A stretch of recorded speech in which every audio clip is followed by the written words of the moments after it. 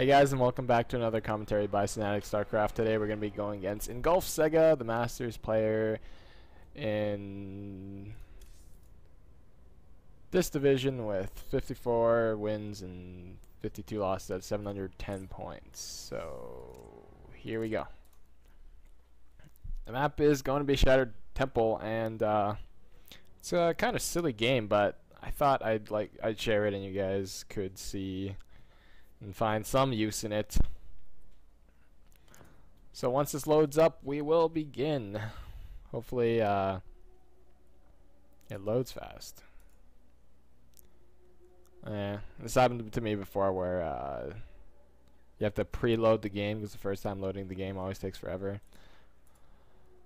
At least while you're recording, I think. But anyways, we do have me spawning in the top middle-ish position as a red Zerg. Split was kind of messed up there.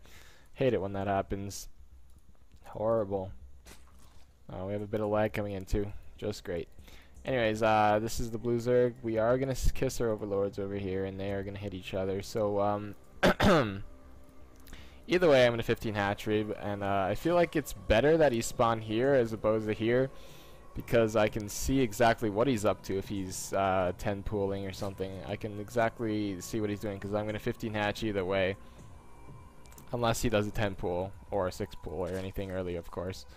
So I do like the spawn position so far. Seeing that overlord, I am quite happy and content.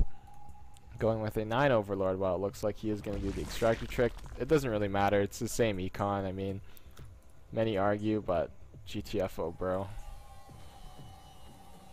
So we do have some pretty standard openings right now. We are just going to drone up, and we are going to see exactly what we're doing with our overlords. We can see exactly.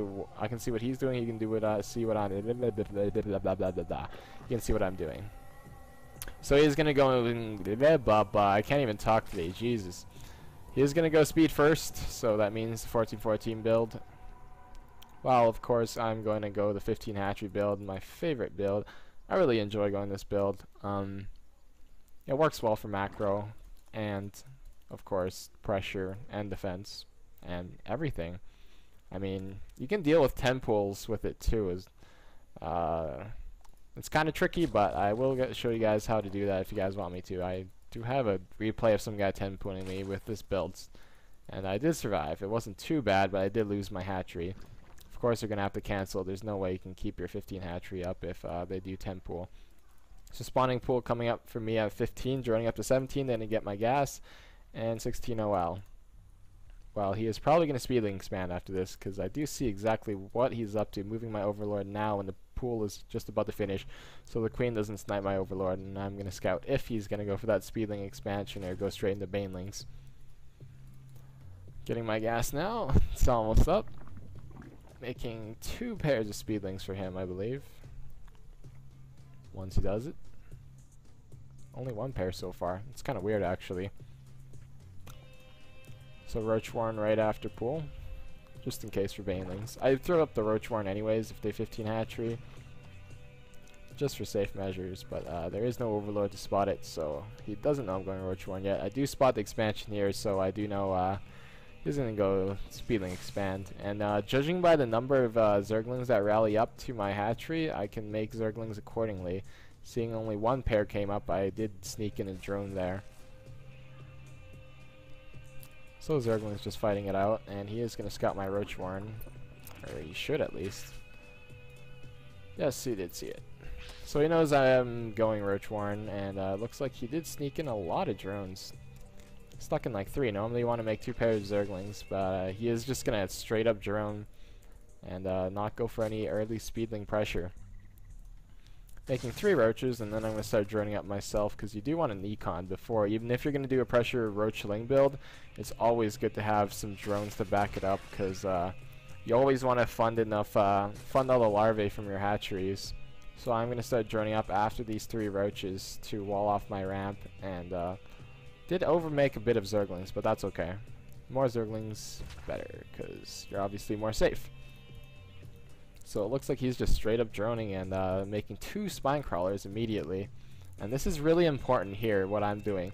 is you send in your overlord to see if he's making drones. From here I can spot that the larvae that turn into eggs are turning into drones. Jeez, I can't even talk today. I'm not even joking.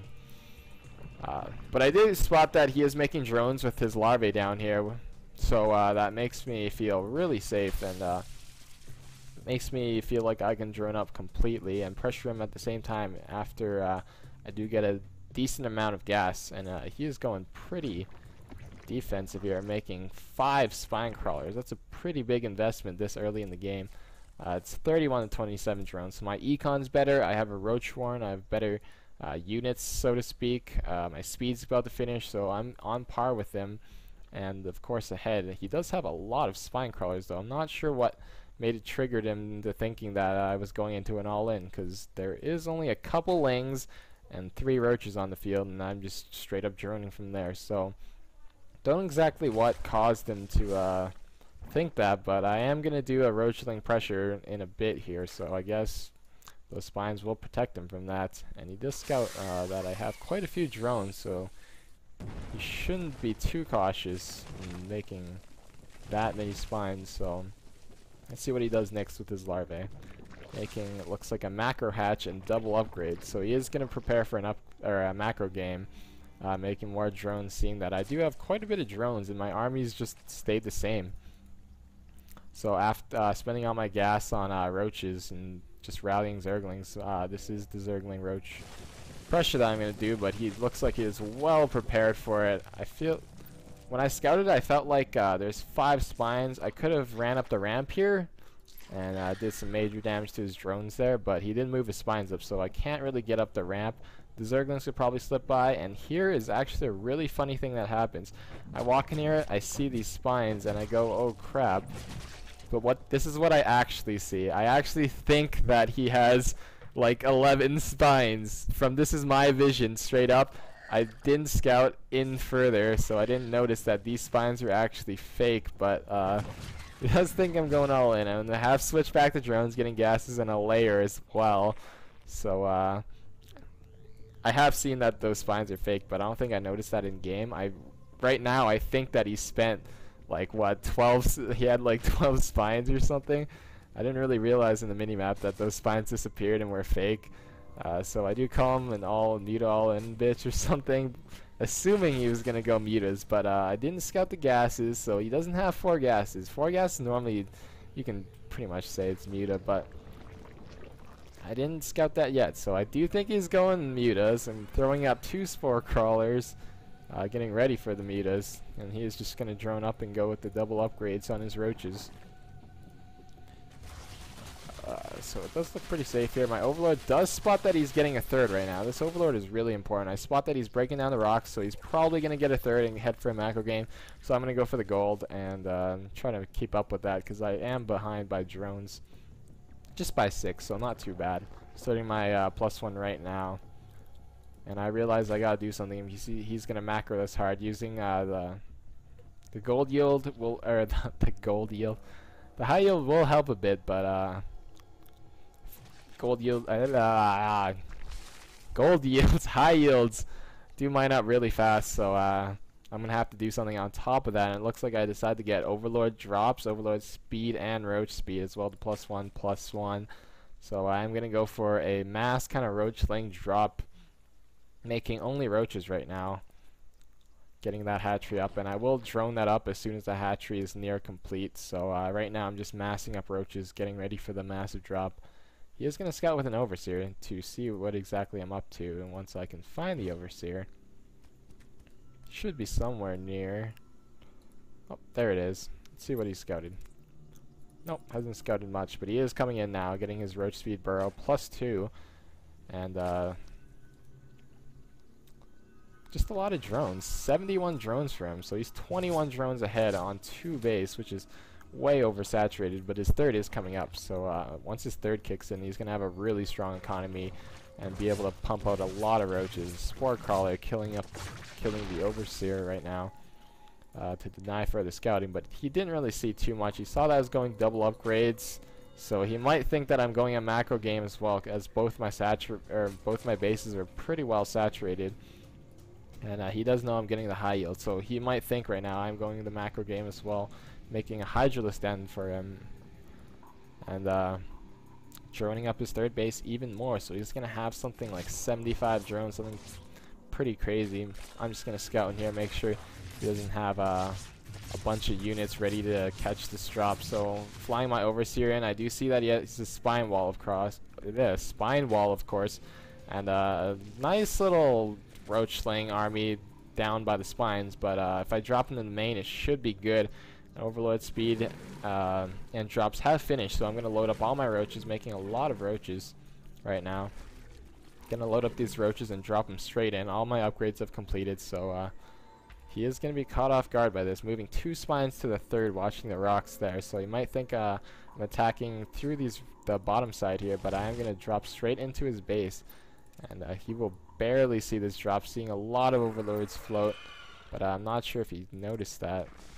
He is just macroing and throwing down lots of injects, trying to get the high yield, it looks like. So his army is way out of position, going for the high yield, seeing the overlords now coming in here, moving all his army back to his base to defend, while I'm just dropping a massive army right now. +1/+1 roaches against his 2/1 roaches. About to be 2/2 now, but my army is just so big, killing a hatchery and a lot of drones. Zergling's getting a pretty good surround, and me with the superior roach force. Although his army was bigger, I was able to crush through this roach army without the support of the spines.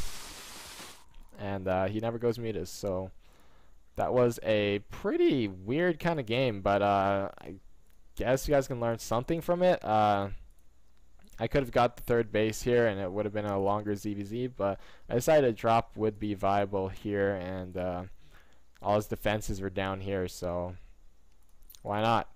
So thanks for watching again, and I'll see you guys next time.